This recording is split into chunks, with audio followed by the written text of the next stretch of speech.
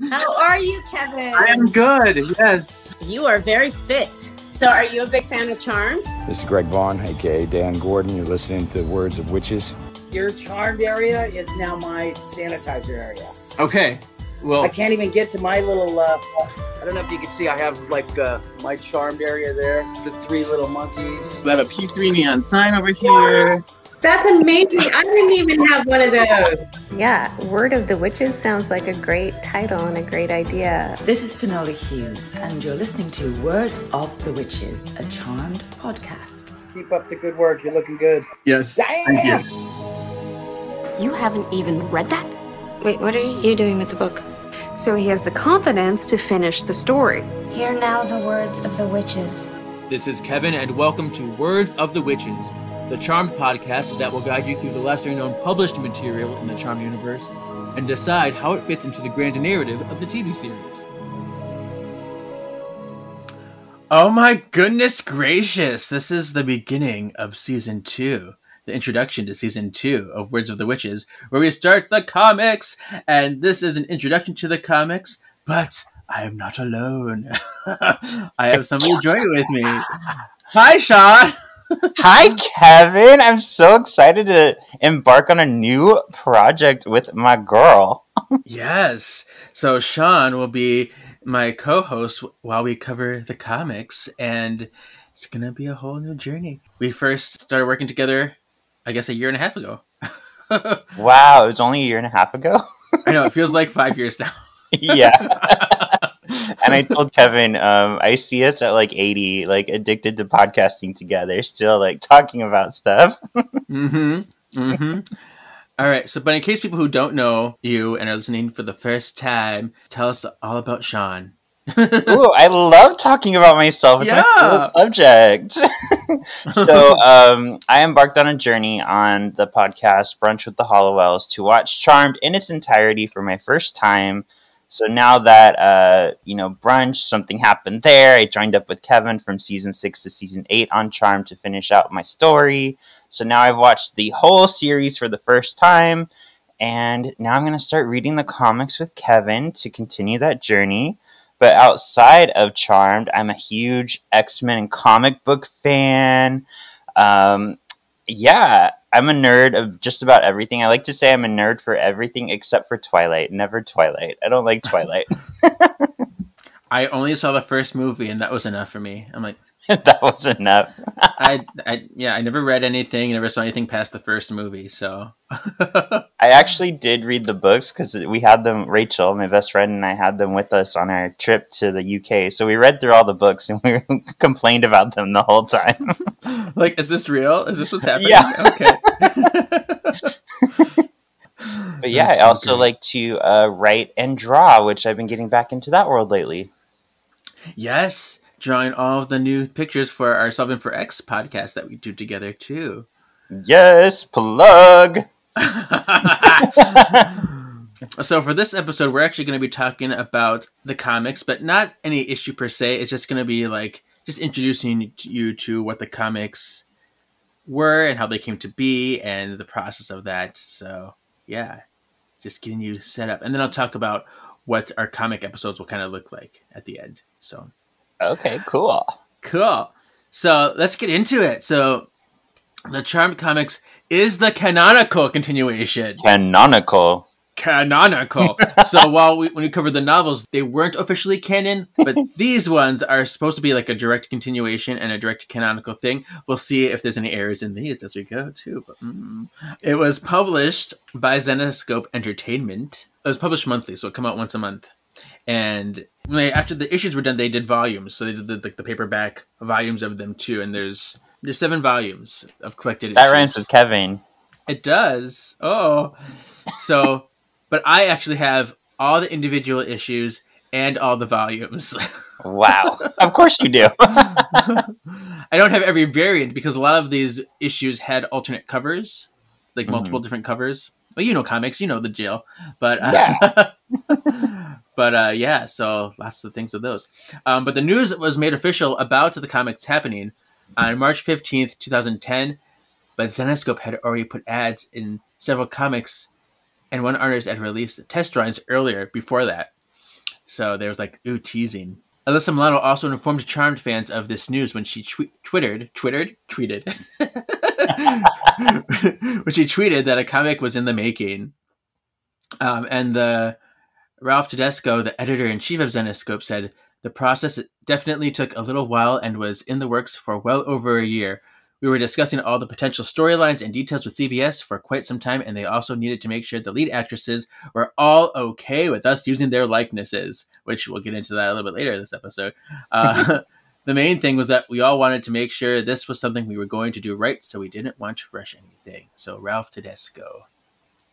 That's cool that at least they wanted to like do it in a way that would please not only the actresses but the fans. Yeah, they wanted to be respectful, and I think I never felt like they were trying to disrespect us or do something bad. So, yeah. Good. And also from Mr. Ralph, early on, he said the series starts off about a year or so after the end of the last season. The sisters are each off living their lives. They have had their well-deserved happily ever after. But what they don't realize is that there might have been some serious consequences for vanquishing all that evil. Something is brewing in the underworld. Something big. That's from Raven Gregory, the Zenescope author. Yeah, so Raven Gregory was an author for the Zenescope brand for a bunch of their stuff before, and he stepped on to help out with this one. I guess he helped write stuff and was kind of on for the first beginning of the comics. From Ralph Tedesco, the Zenescope editor-in-chief, he says the key to the series' success is to strike a nice balance in creating a brand new, intriguing storyline for fans of the television show, while also not alienating Zenescope and comic book readers who haven't really followed it before, but might want to know that it's a comic. The great thing is that Paul and Raven have done just that with this story arc. Anybody will be able to pick up this series and follow it whether or not they ever watched the show before. Moreover, fans of the show are going to be thrilled when they see where this story goes. I think I know why. Yeah, so it's nice that they want to include both longtime fans and new people that might be introduced to it. So yeah, and it's interesting this trend that we're on because most of the Joss Whedon shows got this comic book treatment also, where it continues the seasons in comic book form. When asked if they had 12 issues planned, Paul Ruditis, who I remember this name, Kevin, because he wrote some of the Charmed books. He did. He's a very popular guy. I usually say Ruditis, but okay, Ruditis. Okay.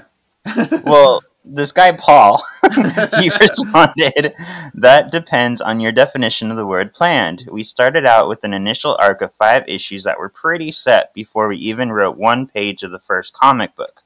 But we hope that arc is just the beginning of something bigger.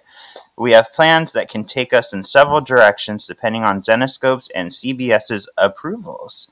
The fan response and what we decide will ultimately work best for the line. So that was all the early development. Now we'll get into like real development.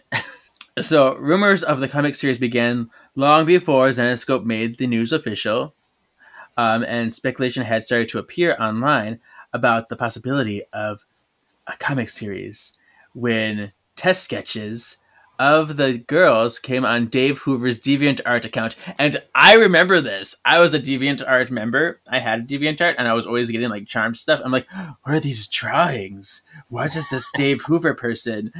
Oh, so it's cool that I'm like, I remember this. That's cool.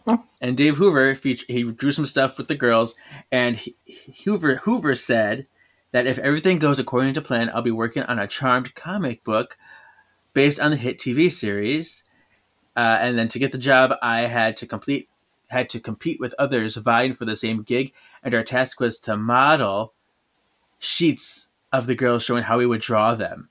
The art would be approved by the studio. The odd thing about this was that they supplied no photo reference, so I searched the internet high and low looking for the best possible pictures. Of the 3 girls, I thought Alyssa Milano would be the easiest to draw, but she turned out to be the hardest. She sort of changed her look more often than the other 2, Rose McGowan and Holly Marie Combs. So that's what he said in 2009 on DeviantArt. I'm like, that's so funny. That's funny. I think I've heard that before, that Alyssa was hard for another artist to draw. So yeah, I guess there's just something about her. And you know what? Like, someone posted on Facebook about my podcast, and like, is anyone listening to this? And then someone commented on it. It's like, why do artists always make Alyssa's head so ugly? They can never draw Alyssa's head. That's funny. So they're complaining about the drawing. I'm like, I don't know why she's difficult, but her beauty just can't be captured, It can't be captured. It's elusive. She was cursed with beauty that cannot be transcribed. Right. Well, Kevin, months before the title had officially been announced, and before Zenescope gained acquisition of the publication rights for the comic series, the first advertisement for the series featuring... Advertisement? Advertisement? Put advertisement in the paper? What? What? Yeah. The first advertisement for the series featuring the famous triquetra symbol and the tagline, "The girls are back," written in the series font, appeared in the December 16, 2009 issue of the Zenescope comic book, Escape from Wonderland, number 3. I didn't know that was a comic book. Yeah, they have all kinds of fairy tale, slutty fairy tale comics. Oh, I've seen those. I just didn't know it was them. Yeah. There's like a statue of the slutty Cinderella, like half in transformation to her dress, but like you get to see like her undergarments. I mean, that doesn't look very Disney. That's what Zenescope is so known for, like strong women, but also like very scantily clad, almost wearing nothing women. But it's fine. It's fine. At least they're strong. Yeah. However, Zenescope did not officially announce possession of the title until the company had successfully been granted the rights from Fox Consumer Products. Wow, so Fox owns it too. Apparently. Subsequently, that came out a little funny. Subsequently, a little country western, yeah. Yeah. The first press release from Zenescope Entertainment indicated that Charmed, based on the ultra-popular media franchise, would be a natural addition to the publisher's pre-existing sultry and strong female characters. She's sultry. Editor-in-chief Ralph Tedesco also announced that the key to this series' success is to strike a nice balance in creating a brand new, intriguing storyline for fans of the television show, while also not alienating Zenescope and comic book readers who haven't really followed it before. It was further announced that while the TV series had a difficult time due to casting and budget limitations, the comic creators would not have those problems.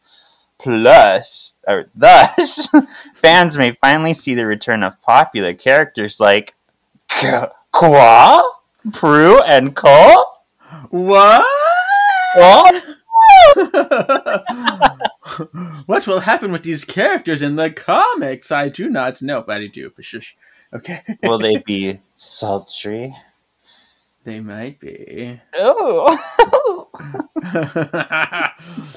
So the next step was getting the rights. It took Zenescope about a year to get all the rights, including the right to use the actresses' likenesses. Alyssa, Holly, and Rose all agreed to their likenesses being used. Later on, it became clear that various other notable Charmed actors had allowed their likenesses to be used, including Brian Krause, Ivan Sergey, Victor Webster, Julian McMahon, the correct way to say it, Dorian Gregory, Finola Hughes, Jennifer Rhodes, James Reed, Scott Jake. Do you remember who Scott Jake is? No, that's the first one I didn't recognize. That was Sam. Okay. Kaylee Cuoco and Rebecca Balding. Aww. Alyssa Milano was very excited. She's like, she said on her comment, I guess this was the tweet she made, well, I approved some of the artwork for the rendition of my character, and it looks awesome. I'm very excited. A show like Charmed has been such a lovely part of my life simply because the fans have been so loyal. That's why we were on the air for as long as we were, on a network that wasn't bringing in great numbers at the time. So I think that anything to continue the legacy that we had is awesome. Everything is awesome. Great. Now that's in my head all day. Upon much questioning from fans and whether Shannon Doherty's likeness would appear in the comics, Zenescope issued the following statement. Unfortunately, Ms. Doherty has declined to be involved in the comic version of Charmed. This includes the use of her likeness. We had hoped she would allow us to use her image and that we would be able to bring her into the Charmed comic book exactly as she was in the show, but at this point that has become impossible. While Ms. Doherty's likeness will not be used for the character, we are still very excited about the direction we are going with Prue, and we hope that fans of Charmed will feel the same way. So how do you feel about that? Were you expecting that? No, because I know you kind of shared that she's in it, and it says here she's in it. So, like, she's in it just not looking like Prue? Right. Okay. Yes, and when we get to it, we'll get to it, because they do kind of explain it. It does remind me of a little bit of an X-Men storyline in a lot of ways, but I think I know. But yeah, and I was always gonna be like, why? Because why can't they just use her? And Shannon Doherty responded to this. Shannon Doherty revealed at Oz Comic Con in 2013 that her decision to not give her permission for her likeness to be used was based on Zenescope's unwillingness to pay her for her likeness. That gives me mixed feelings, because it sounds like, so do you know if they paid the other sisters for their likeness? Right, I don't know. Okay. Like, I would assume that they would have to be paid if they're going to be used. And so why would you want to pay the other ones and not Shannon, you know? And if they're not paying the other ones, then Shannon would be like, I don't know. I feel like at this point there's still some kind of bad blood in the water, you know? Yeah. Because, I mean, there is the aspect that Prue is so popular because Shannon played her the way she did. Mm-hmm. So, yeah, she should get credit. But at the same time, in the comic, for them using her likeness, she's not doing anything above and beyond. So, right. I mean, all she has to do be like, yeah, you can use it. It's fine. Yeah. And then, yeah, just get paid for it doing nothing. So it's kind of like, you know, if I'd probably want to get paid something, but it wouldn't have to be a lot if it was me. I mean, just something small. Yeah. Well, yeah, and there's also the backlash, because then I wonder what people would feel about me as an actor if I'm not allowing my character to live on some way. So I don't know. It's a very complicated thing. It's tricky. Yeah. And it's funny because she finally did allow her likeness to be used. She did approve Mego, you know, those Mego dolls, them to use it for that. And then they sucked badly. She's like, I finally let them use my likeness, and then that's what they make. They're so bad, Kevin. They don't even look like that. It's so bad. And I have them just for my collection, but I'm like, oh, these are horrible.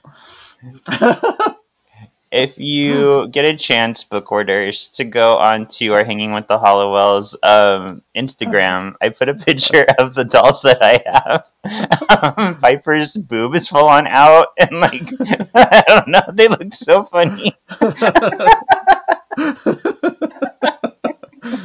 So I'm like, oh, if only you approved it for the comics, this would not happen so much, but whatever. Wait, is it book orders or spell orders? Spell orders. Spell orders. Damn it, I was close. I just said book order. I'm like, so you have book orders? I think someone's ordering a book, but okay. But yeah, so that was always unfortunate, but at least Prue is in it. You know, her essence is in it. So yeah. And I have stuff to talk about when we get through them. I have stuff to talk about. So okay. Well, before we get through them, Kevin, would you like to know about the writing and the format of these comics? Oh yes. Author Paul R.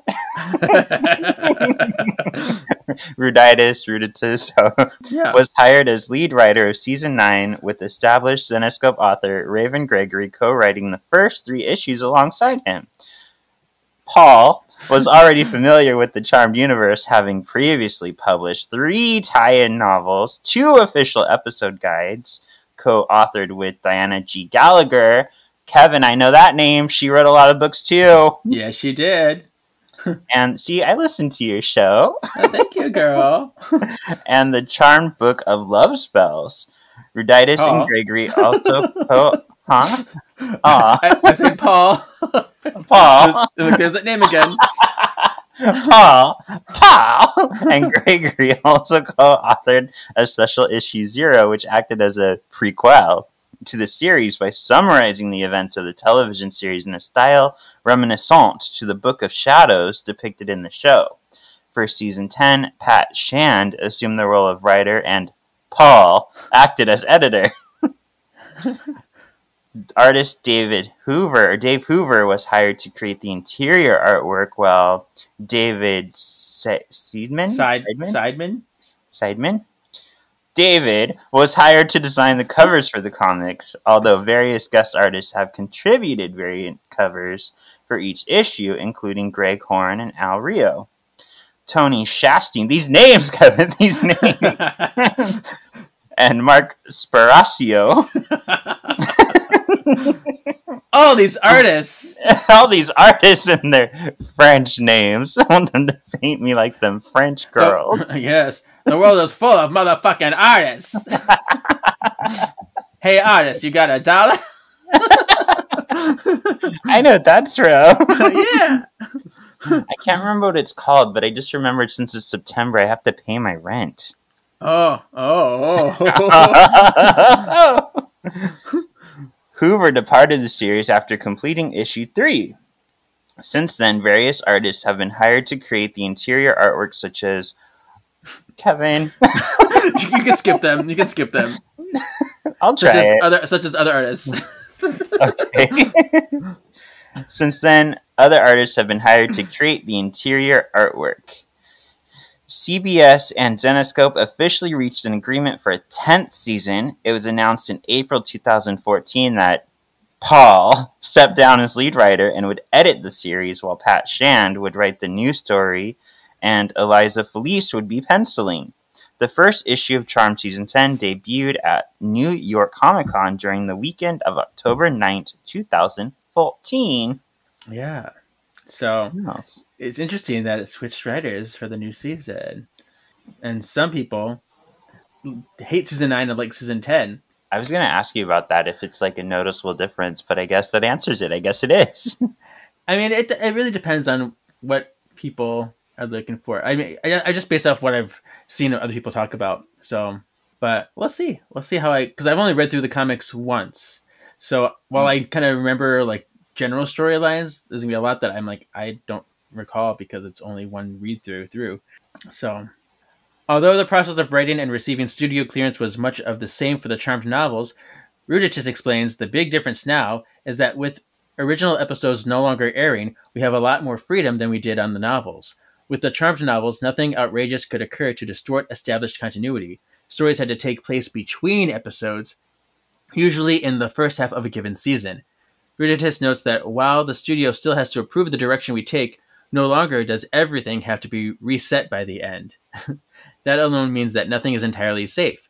Ruditis and Gregory claimed they wanted the series to grow and evolve in the new medium, expanding upon what worked and what didn't work. The creators believed it stands out from the Buffy, Angel, and Pushing Daisies television to comic adaptations because Charmed has a unique focus on the dynamics of family drama. See, I love that. Here they have flexibility to like really play. Mm-hmm. According to Shand, the comics and novels based on the franchise were part of the Charmed canon and follows the established continuity of the series. Yeah, and I've talked to Pat Shand too, he's just like, yes, all these they're canon. I don't care. They're going to be canon. Nice. It's like they all tie into each other because I know that Pat Shand, when he started writing season 10, he would actually talk to Paul about how he wrote Tyler in The Brewing Storm, even the novel. He's like, I want to stay true to how you wrote him in there too, and how you wrote him in the comics. So that's pretty cool. Yeah. So the reaction to the comics, critical reaction, was initially mixed for the first issue, with many reviewers complaining about the lack of story. Reviews for issue number 2 in relation to the story have been much more positive, with Fandomania awarding the issue 3 out of 5. However, some noted that the issue does a good job at exposing the series to newcomers. The artwork, however, has received the most criticism, both for the characters' likenesses and the coloring, which is deemed distracting by Newsarama reviewer. And what's interesting about the artwork is because while the first 3 start with the same people drawing, after that, the artwork changes. That's can be a little bit distracting because the artwork will change from issue to issue sometimes. I can see that. It's like, is this the same? Does this go together? So We'll get to that when we get to that, too. Christina Flores of ComicImpact.com goes on to say that the interior art is inconsistent, with the character drawings not being as good as those of locations and backgrounds. However, she does go on to say that Ruditus and Gregory open with a strong story and say that Charmed fans will enjoy the issue. Fan response, however, has been promising, with the first issue selling out of its initial 17,000 copies in the first 3 weeks, which prompted Zenescope to release a second printing in time for the release of issue number 2. Wow, so Charm keeps breaking those barriers. Yeah. So it's going to be cool. What are you expecting from the comics? I know you got a little bit of spoilers when we talked about the show, but yeah, general thoughts, I guess. The thing that excites me the most that we read about is kind of expanding or fixing certain things from within the show. So, like, I'd like to see more of the storylines that we want more of, like, explored more in the comics. See characters pop up, but also I'd like to see, like, the Christy and Billy story expanded on, because I feel like there's so many holes in that story. Yeah, interesting. Cool. I'm excited. This comes out the same day as issue 0, so we'll be recording issue 0, which everyone can listen to right now. But yay! But that's going to be a little bit different because the issue 0 is more of like a reintroduction, like a recap of everything that happened in the show, and it's serves as a guide for people who might not know the show. So they kind of introduce people to the concepts and the family and everything. So that would be like a nice little recap for all of us. So I like that. That'll be fun. Then when we get to the actual, starting from issue 1, we'll be going page by page descriptions. Page by page. Page by page. And that we kind of go off because with the novels, I just had to summarize. Obviously, I'm not going to read the whole book to somebody. So, and here I'm not going to read the comic either. But we will spend some time at each page and just describe the story of what's happening and some of the pictures and things like that. So I think that will be fun. I do have some fun new segments that will be there. Ooh. We're gonna have a ranking system, so we're gonna have to rank each issue. Okay. Not with letter grades, but I have like fun like witchy grading terms. I take no issue with that. Yeah, and then I do plan on having like kind of what we do with Solving for X is having polls at the end of every episode. So yeah, we'll get to that when we get to that. I'm so excited. All right, I guess that we're done with this episode. Continue on to the issue 0. Yeah. Where can people find you besides this show, Sean? Well, they can find me on the marvelous Galaxy of Disney, where we cover Star Wars, Disney, and Marvel news weekly, or on Once Upon a Cult, where every other week we choose a cult and we talk about it. Talk about it, Janet, or whatever. Tell us about it, Janet. Yeah, and this is the start of season 2, the start of something new. Oh my goodness gracious. You can find me here, Words of the Witches, on Facebook, Instagram, and YouTube, or Words of Witches on Twitter, or wherever you are. Wherever Sean is, I'll pretty much be there in some form or another. Yeah. Or you can follow my personal Instagram, KGZ87. All right. Yay, peoples. Oh my god. Yay. Your destiny still awaits, I guess.